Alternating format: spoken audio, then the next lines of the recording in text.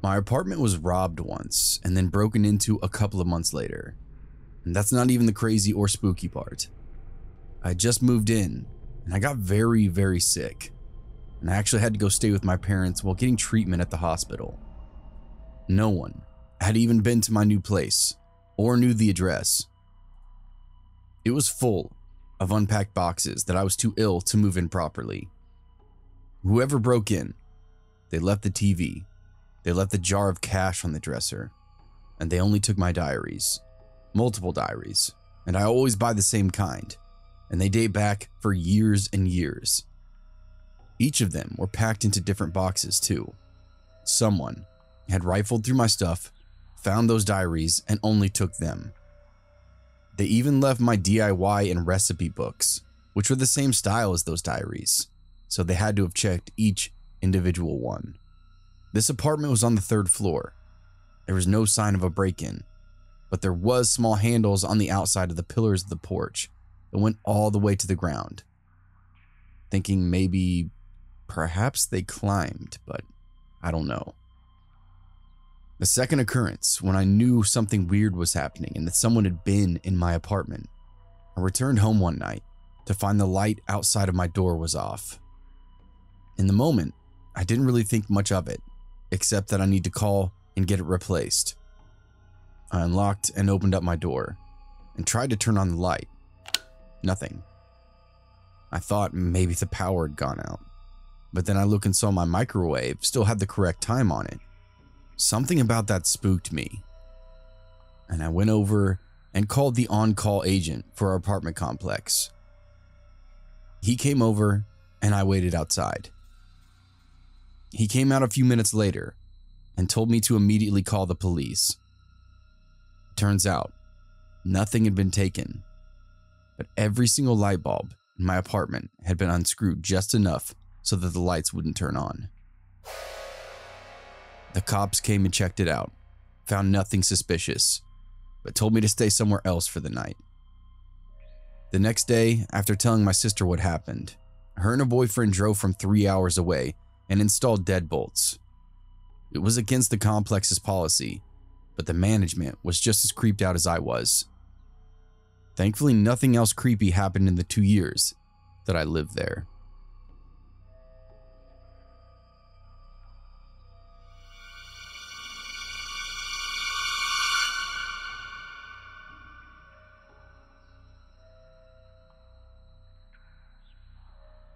My family and I used to live in a very rough neighborhood when I was a kid, around 7 years old. One night, it was just my mom, me, and my 2 siblings at home. My dad was on a business trip.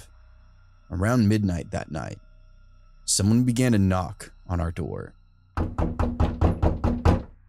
My mom woke up, went to the front door and asked who it was. No answer.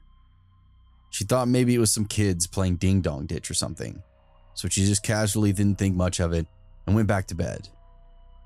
About 30 minutes later, someone began to knock again. This time, she got up and peered through the side window to see if she could catch anyone out there, but there was nobody there. She starts to worry, goes back to the room, grabs my dad's shotgun, and sits in the living room in the dark, just waiting. Sure enough, a few moments later, someone began knocking again. This time, my mom shouts at whoever it is that she's going to call the cops, and if anyone tries to come inside, she would shoot them. Again, no response. My mom phoned the police, and around 2 a.m., they finally show up and do a quick search of the outside of our house while we all waited on the inside. After their search, they tell my mom that they'd found a piece of barbed wire about 4 feet long next to the front door, and they asked if it belonged to us. My mom told them that it wasn't hers and asked why. The police officer told her that it had to belong to whoever was knocking on the door then. He also told her he thinks that they were planning on strangling my mom with that barbed wire when she opened up the door to see who was knocking. Told her she was very smart to not open the door to see who's out there, otherwise it could have costed her life.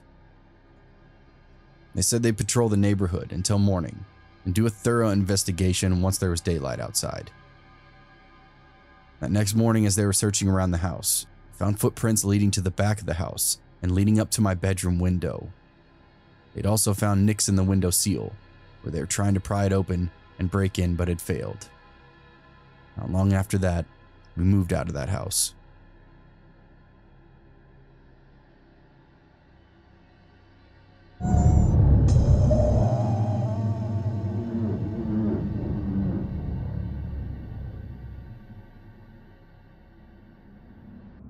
This incident happened about 5 years ago. This is a story that I never really tell anymore because most people are either uncomfortable hearing it or make well-meaning comments about what I should have done in this situation without really understanding how differently your mind works when you're experiencing absolute panic. So here's my story. I was living in a relatively nice apartment in downtown Memphis, working as an ophthalmic technician. I arrived home from work at my usual time, which was around 4:30 p.m. Unlocked my door and went inside. I set my phone, wallet, and keys on the kitchen island, hearing my heavy metal front door swing shut loudly behind me, and began taking care of some errands around the house. Having grown up in a small town, it was habitual for me to not lock my door during the day, especially when I knew my husband would be home soon anyway. I've never forgotten to lock my door once in 5 years since this day. I walked through my bathroom and into my large walk-in closet and began hanging up the laundry that I'd started earlier in the day before I left for work. My front door opened. I smiled with surprise. My husband was home a little early, and I happily called out to him, "I'm in here, love." I was met with silence and slowly began to feel that sinking feeling of something is wrong crawl up my spine. I tried to shake it off, thinking my husband simply hadn't heard me, and walked out of my living room kitchen area. Standing on the other side of my kitchen island was a complete stranger. He was male, older than me, I would estimate in his 50s, just standing there staring at me. No ski mask, no weapon, just watching me. I wondered if he'd maybe walked into the wrong apartment and was going to apologize and leave. But as he continued to stare, I realized that I needed to do something other than just gape at the stranger inside my house. I stood tall, puffed out my chest in an attempt to look more threatening, which is hard to do as a small female, but used a loud, clear voice, telling him to get out of my apartment, that he had no business being here. He completely ignored me, like I hadn't even spoken. Then he began to pick up my things, my cell phone, my keys, my wallet. He picked them up methodically and put them into his own pockets. And that's when it hit me that this person is truly dangerous. I was naive enough to believe this was all a mistake until that moment. I darted forward toward the only other device that I had that would allow me to get help, my computer. I had to take a few steps closer to the intruder in order to reach it, but I still had 12 to 15 feet between us, so I knew I could grab it and run before he could reach me. As I picked it up and turned to run, I saw him start to move after me. I sprinted back toward the bathroom because it was the only place I could go and put two locked doors between us, my bathroom door and the closet door. I slammed and locked the first door, and within seconds, I could hear him messing with it, trying to open it. I ran into the closet and locked that door too, opening my computer and getting on Facebook Messenger to contact my husband. I sent message after message, pleading with him to call 911 and tell them that there was an intruder in our apartment. He got the messages within minutes and assured me that he had a dispatcher on the phone and he was leaving work himself to try and get to me if he could. I waited and waited. The bathroom door opened and the intruder came inside. He moved to the closet door and started to break down that door too. Here's the part where people usually start giving me advice on how I should have acted, but all I can tell you is that I was frozen in the moments. With fear and shock, I don't know, but I didn't scream or cry or search for a weapon in that dark closet. I didn't brace the door or try to hold it closed. I just kneeled in my closet and waited to die, because that's what I thought was going to happen. People also like to tell me that I lived in an apartment, Surely if I'd screamed, someone would have heard and come help. Surely there was something heavy enough in my closet to use to defend myself. Hell, even the laptop I had would hurt someone if I swung it at him. Why didn't I do anything? I don't really have an answer for that. But the closet door miraculously held. I heard frustrated footsteps go back into the living area of my apartment. I heard things breaking, bottles shattering, my drawers and refrigerator cabinets being flung open, and things were torn out of them. I continued to sit in that closet, silently crying and waiting to leave, feeling that death was inevitable. I feel awful about my selfishness in the moment, and I messaged my mom, who lived a 15-hour drive away, and told her what was happening as well. I desperately wanted comfort, and to tell her how much I loved her. I'm not a parent, but I can only imagine the fear and helplessness I put her in, knowing that her daughter was in danger and there was nothing she could do to help. She messaged me back constantly, begging me to keep replying. I told her I would as long as I could, but I also told her to tell my brothers that I loved them, and to help my husband through whatever happened next if it ended badly for me. The intruder came back and started messing with the closet door again, mumbling disjointed words that I couldn't really distinguish. I remember hoping that the police would get to the apartment before my husband, that he wouldn't be the one to find me in whatever state this invader left me in. The front door opened once more, but this time it was my husband shouting for me. The intruder walked out toward the living room kitchen area again, and I opened up the door and darted from the closet to find my husband on the ground with him, pinning him in place. The man kept mumbling and at times yelling, but never really put up much resistance. This entire part is a blur for me. I remember feeling like the room was spinning, filling with fear mostly for my husband at this point. Eventually the police found the apartment. It took them about 25 minutes to arrive, which still blows my mind. I know that time seems to move slowly during scary situations, so I thought it was less than that. But from the time my husband dialed 911 to the time the officers arrived, it was 25 excruciating minutes. This isn't intended to bash them in any way. It just seemed like an unusually long time for a response to a home invasion. They got my things back from the man and took him out of my apartment. I numbly went through the process of filing a police report and telling them what happened. One of the officers commented that I really should keep my doors locked at all times. I remember feeling like he was being very insensitive or blaming me for what happened. But later, recognized his words were coming from experience. I'm sure he's seen this situation end differently for other women. Within 30 minutes, the scariest incident in my life was over, but I've carried the fear, the violation, and the anxiety of having someone intrude into my space for years. If it happened to me once, it could happen to me again.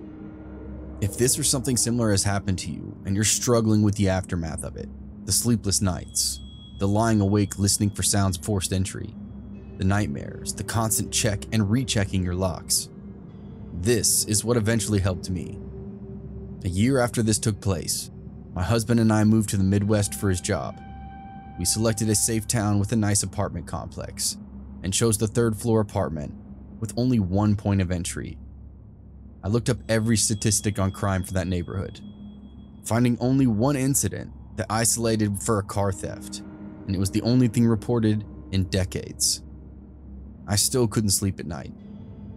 It was definitely better than staying in that same apartment in Memphis, but my husband often worked night shift now, and I couldn't simply continue being terrified to sleep at night. I realized my biggest fear wasn't that something could happen again, but that if it did, I was just as unprepared now as I was then. I hadn't changed anything other than locking my doors, and I knew I would likely freeze up again and leave my life up to being able to hide well enough or having a door hold long enough to save me, and that was unacceptable.